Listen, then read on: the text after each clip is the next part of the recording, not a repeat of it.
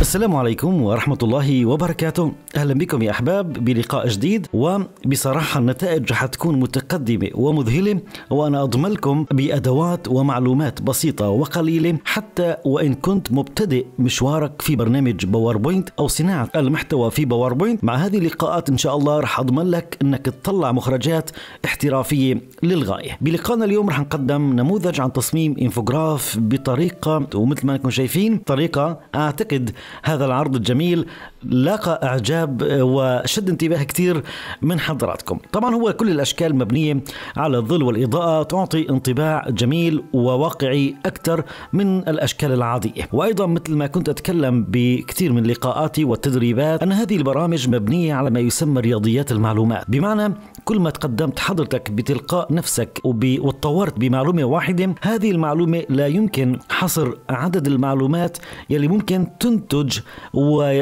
وتعود عليك، تزيد على مهاراتك من تلقاء تقدمك فقط كل يوم بمعلومة.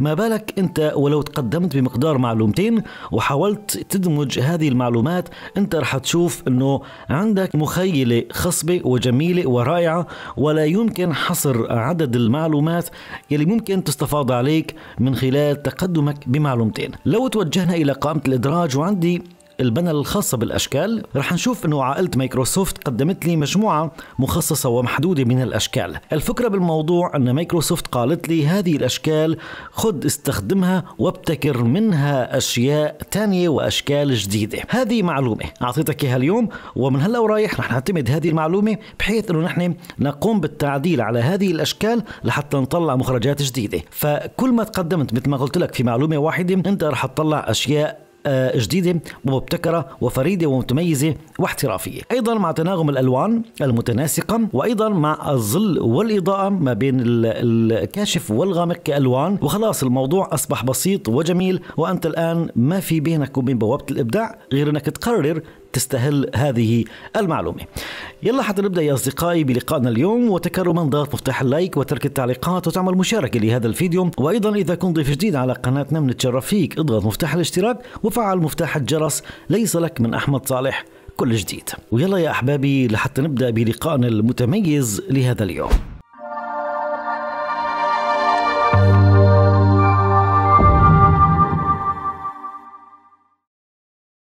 أهلا بكم أصدقائي مرة تانية. مثل ما أنا شايفين نحن الآن في برنامج بوربوينت وباللغة العربية وبالواجهة الكاشفة والمحببة للكثيرين من حضراتكم. رح نتوجه إلى شريحة فارغة ونبدأ بالعمل على بركة الله. رح ننقر باليمين وبتوجه إلى تنسيق الخلفية. مختار تعبئة متدرجة للخلفية، بلغي نقطتين وبترك فقط عندي نقطتين. منحدد أول لون لعلامة التدرج الأولى، بختار أول لون وليكن لون قريب إلى اللون الأسود، عندي هذا اللون. طبعا النوع رح ناخده خطي، والاتجاه خلي يكون عندي يمين ويسار أو يسار ويمين، أنت بتشوف المناسب لك. العلامة الثانية اللي هي رح تكون على اليمين، رح نختار لون يعني غامق شوي من نفس العائلة لكن أكثر حدية باللون، وهذا بما يسمى الظل والإضاءة، اللونين من نفس العائلة لكن كثافة لونية أكثر وكثافة لونية أقل. خلاص هذا هو مبدأ الظل والإضاءة. رح نتوجه إلى قائمة الإدراج، ومن صور بختار صورة من هذا الجهاز، وأنا كنت محمل صورة الخريطة اللي استخدمناها، راح أدرجها بالخلفية كمعزز للهوية البصرية اللي نحن شغالين عليها. بإمكانك من خلال اللون نختار بعض الفلاتر اللونية، أنت حر الآن تختار أي شيء على بالك يعني يعطي شيء جمالي. على العموم كون نحن راح نشتغل مثلا بهذه العائلة اللونية، فرح اختار الخلفية أيضا تكون من نفس العائلة اللونية. طبعا الميزة الشفافيات موجودة ومتوفرة بإصدار 2021. على فكرة يلي عنده إصدار قديم من أوفيس بإمكانك تتوجه إلى الفيديو، راح أترك لكم إياه في صندوق الوصف لتحميل أوفيس 2021 وتستفادوا من كل هذه المزايا. فبخفض الشفافية للصورة تمام بهذا الشكل. الآن راح أتوجه إلى قائمة إدراج ونبدأ برسمتنا اليوم. راح تشوفوا أن الأمور بسيطة جدا جدا، فقط ركز معي ولا تستعجل وتضلك تقدم الفيديو إلى خطوات مستقبلية. لا تشاهد الفيديو على عجل، فقط وقت التطبيق اقعد وركز وعلى 100 مهلك. من أشكال راح نختار الشكل يلي عندي فيه الزاويتين مستديرات أو زوايا قطرية مستديرة متقابلة، يعني مستديرة. أضغط مفتاح الشيفت وبنكر مع السحب لأرسم معاي هذا الشكل بمساحة معينة. من قائمة عرض مفعل خطوط الإرشاد، تمام، وبضع الشكل الأول عندي وليكن بهيدي النقطة أو بهذا الربع. تمام، رح نتوجه إلى تنسيق الشكل بداية وبختار له بدون إطار. أنكر باليمين وبتوجه إلى تنسيق الخلفية وبنختار له تعبئة متدرجة. راح اختار اللون الغامق وليكن عندي هو اللون الأخضر، واللون الثاني بختاره هو اللون، هذا اللون اللي شايفينه اللون الأزرق الفاتح، فيعطي تدرج جميل جدا. إذا حبيت نغير من خطي إلى شعاعي ونختار من أحد الزوايا وليكن، فيعطيني شكل جميل جدا جدا. رح نختار من الشكل كنترول زائد دي، يعني دبليكيت أو تكرار. هذا الشكل رح أغير بألوان التدرج. برجع بختار العلامة الأولى بختارها وليكن عندي إياها بهذا اللون، والعلامة الثانية بحتاج يكون عندي إياها باللون الأغمق. مثل ما أنا شايفين أصبح عندي الظل والإضاءة. خليني فقط هاد أرجعه خطوة للخلف، يعني لون أكشف شوي فقط عشان يوضح لكم الظل والإضاءة. تمام، بهذا الشكل. طبعا هدول الشكلين الاثنين بنفس المقاسات. لو ضبطناهم أضغط كنترول مع الشيفت وبنكر من أحد الزوايا وبحرك للداخل شوي عشان أنا أرسم شكل تاني أصغر. لاحظوا اللمعة اللي ظهرت لي، تدرج بالخلفية اللي ظهر لي، أمور ولا أجمل من هيك. رح أتوجه إلى قائمة إدراج، ومن أشكال رح نختار الشكل البيضاوي. بضغط مفتاح شيفت وبنكر مع السحب عشان أرسم دائرة. هاي الدائرة محتاج يكون عندي بالمنتصف. إما بعتمد على الإشارات اللي بيعطيني إياهم البرنامج للتموضع، إشارات السناب وهذه المؤشرات على المواضع، أو خلاص مباشرة من تنسيق الشكل ومن محاذاة إلى الوسط ومحاذاة إلى المنتصف، وبلغي خطوط الخط الخارجي للشكل وأبقي الدائرة فقط في موضوع التعبئة. الآن نحن ضمننا الرسمة أصبحت معي بالمنتصف. لاحظ معي الآن هي الموضوع في دمج الأشكال والتعامل معه يعتمد على التحديد. رح نحدد الشكل الداخلي هذا أولا. أضغط مفتاح شيفت من الكيبورد وبحدد الدائرة. بتوجه إلى تنسيق الشكل، ومن دمج الأشكال رح نختار طرح عشان أنا أقص فقط هذه الحتة، تمام، من الدائرة وأحصل على هذا التفريغ الجميل للشكل. رح نحدد الشكلين مع بعضهم البعض وبضغط على كنترول زائد جي عشان أعملهم جروب، وبختار كنترول زائد دي يعني دبليكيت أو تكرار. بطبق الشكلين فوق بعضهم البعض. بضغط شيفت وبنكر مع السحب لحتى نحن أحركها للجهة المقابلة، والبرنامج لاحظوا رح يساعدني بأنهم أصبحوا كربعين متقابلين تماما. الشكل الثاني وأنا محدده بجي إلى استدارة وبنعمل انعكاس أفقي. بحدد الآن الشكلين مع بعضهم البعض بنفس المبدأ. بضغط على كنترول زائد دي أو اضغط كنترول مع شيفت وانكر وحرك للأسفل، بيعطينا نسخة تانية متقابلة تماما. الآن لكن الشكلين أصبحوا يعني بنفس الرتم، أنا محتاج يكون عندي إياهم أساسا متعاكسين. فبتوجه إلى استدارة بكل بساطة وبنختار انعكاس عمودي. بيكون وصلت الآن على رسمة جميلة جدا جدا. الآن هذا الشكل لاحظ الآن لو نقرت وحركته، تمام، يعطيني المؤشر اللي ظهر على اليمين اللي فيه التباعد. نفس الشيء هذا بنكر عليه وبسحبه عشان يعطيني هذه الإشارات اللي تظهر لي الآن على الشاشة، تمام، عشان أحكم موضع رسمتي بمكان صحيح بالضبط. الآن شو رح نشتغل؟ رح نحاول نبدل الأدوار ونعطي لمسات إضافية على خلاف هذا التصميم. هذا التصميم جميل لكن رح نضيف أشياء يعني فيها أكشن أكثر. تمام، انت حر الآن بهذا القالب او انك تشتغل بقالب جديد معي. رح نحدد هذا الشكل، انكر باليمين ومن تجميع بعطي فك تجميع. نفس المبدأ الشكل الثاني اقوم بفك التجميع، والشكل الثالث اقوم بفك التجميع مشان تكون عندك حرية بالتعامل الآن مع الاشكال بعد ضبط مواضعها. رح ننقل الآن على هذا الشكل وبختار نسخة تنسيق، بعمل عليها دبل كليك نسخة تنسيق، وبنقر على الشكل الخلفي، هذا الشكل الخلفي، وهذه المقابل ايضا الشكل الخلفي. أعطي سكيب. برجع على هذا الشكل الآن الخارجي اللي هو بالخلف، بعمل دبل كليك نقر مزدوج عليه وبلصقه وبنسخ هذا التنسيق على الشكل الداخلي، وهذا أيضا على الشكل الداخلي. بيكون حصلت على مزيج جميل جدا جدا لتناوب الأشكال وتناغم الأشكال، وأيضا فينا نقول نحن تناسب الأشكال مع بعض البعض. خلينا الآن نتوجه إلى موضوع الظل ونشوف كيف رح نعطي جمالية للظل. بحدد الشكل الداخلي هذا الصغير، بتوجه إلى الظل، تمام، وبجي بختار ظل مناسب جهته لهون إلى هاي الزاوية. بختار هذا الظل وبنقلل الشفافية، هذه الشفافية عشان يكون عندي حدية في الظل بهذا المكان. طبعا المسافة انت تتحكم فيها على كيفك، هذه المسافة فقط انا محتاج يعني يظهر معي الظل ويكون في عندي منطقة عزل. فالمسافة خدناها 5 نقطة والشفافية بمقدار 3. بجي الآن إلى الشكل الثاني وبجي بختار نمط أنماط الظل يكون بالجهة الثانية، الظل يكون معي بهذا الشكل، وبجي لهون بختار 3 وعندي المسافة بمقدار 5 نقطة. هذه 5 نقطة عشان يكون في تناسب حتى بالظل. الشكل الثالث بختار يكون عندي ظل الأعلى، هذا الظل من هذه الجهة، نفس المبدأ نختار شفافية 3% ووجه المسافة تكون بمقدار 5 أو 5 نقاط. الشكل الأخير نفس المبدأ، بختار الجهة المقابلة، الشفافية بختار 3% والمسافة بمقدار 5 نقاط. بيكون حصلت الآن أيضا. خلونا نلغي العرض من عرض خطوط الإرشاد مشان تبان معنا تفاصيل الرسمة بشكل جميل. الآن رسمتنا أصبحت يعني أعطت الطابع الاحترافي، وبتلاحظوا معي أن الخطوات يعني سمبل، بسيطة، بدائية، فقط هي عبارة عن فكرة تقدر تحصل عليها، والبرنامج فيه مرونة جدا كبيرة لمساعدتك. وأيضا أحمد صالح وقناة عالمكم موجودين لمساعدتك. خلينا نحدد كل هذه الأشكال الآن وأعمل جروب كنترول-G وبنختار ظل للجروب كامل. نختار أي ظل وليكن معي بهذا الشكل وبنسكر يعني الشفافية شوي ونعطي ضبابية. رح نتوجه الآن إلى أدراج ومن أشكال نختار شكل البيضاوي.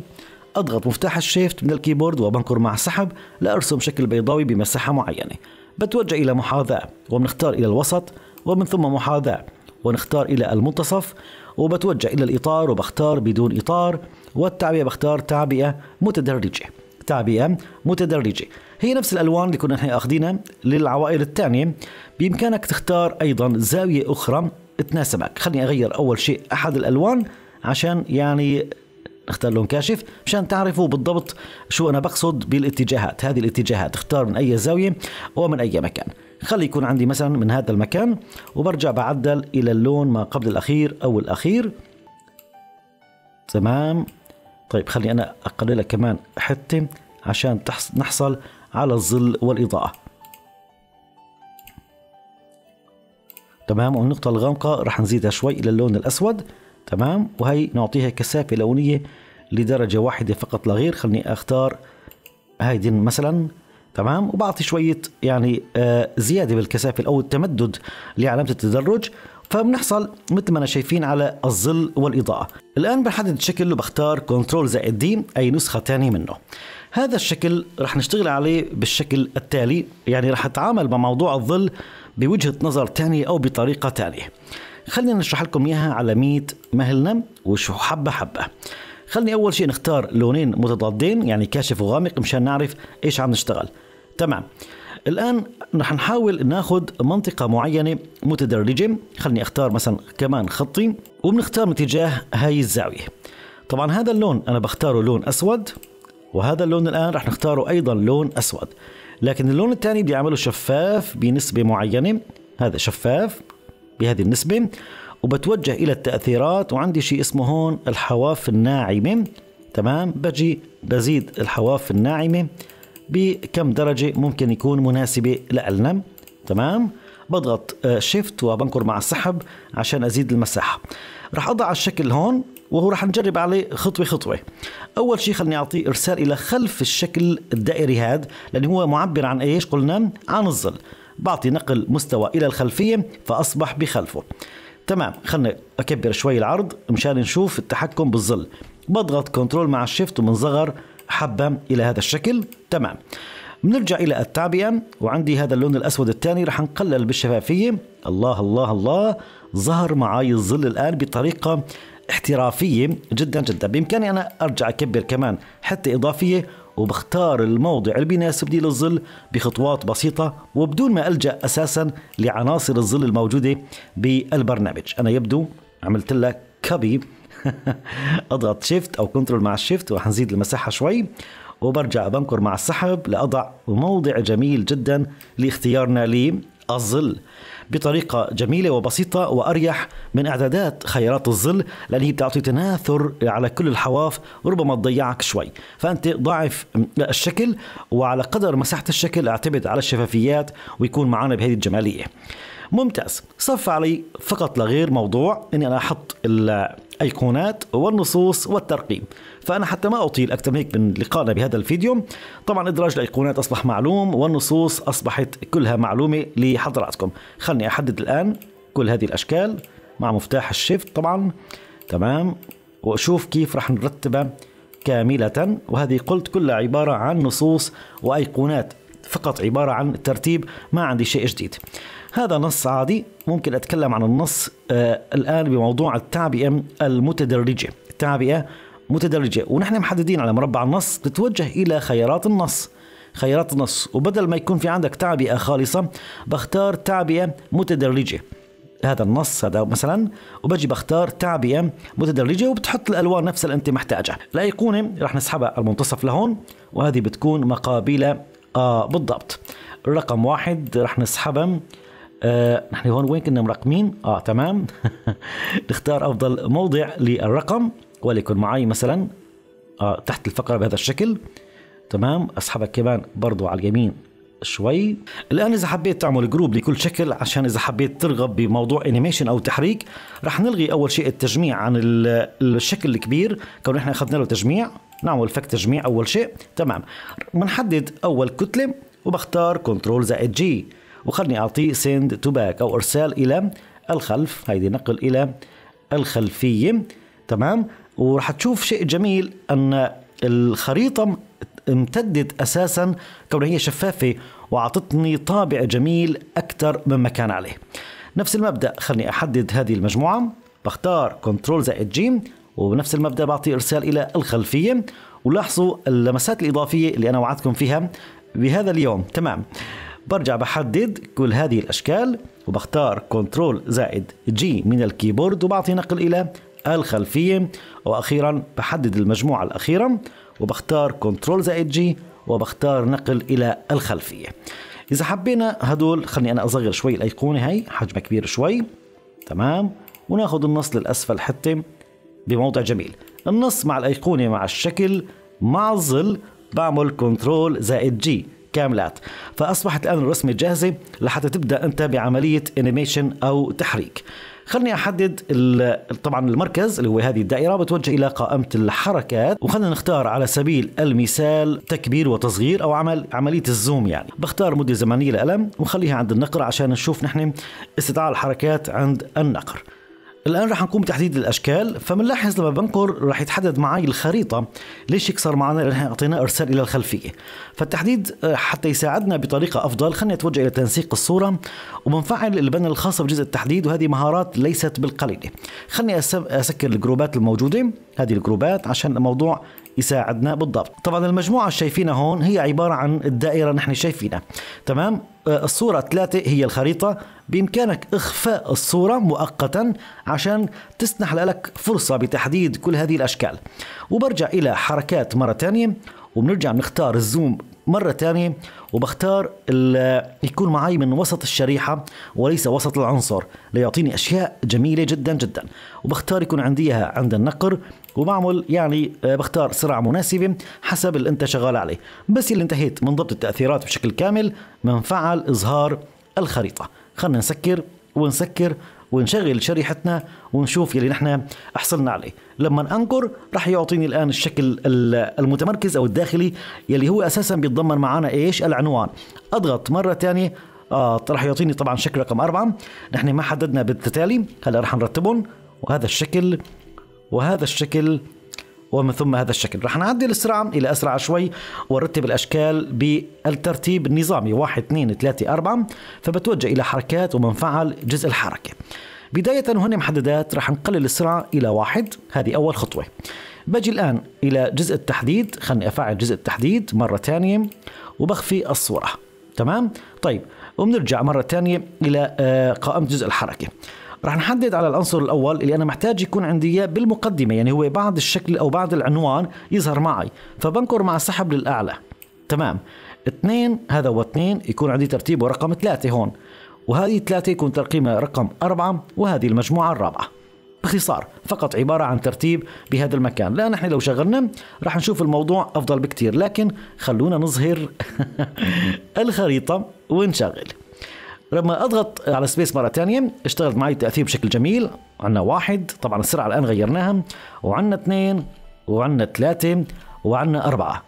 اللي زاد الموضوع جمالية الشفافية اللي وضعت للخريطة، تمام، مع تدرج اللوني للأشكال، أيضا مع الظل والإضاءة، وهذه المحاكاة الجميلة والتناظر للأشكال بحد ذاتها.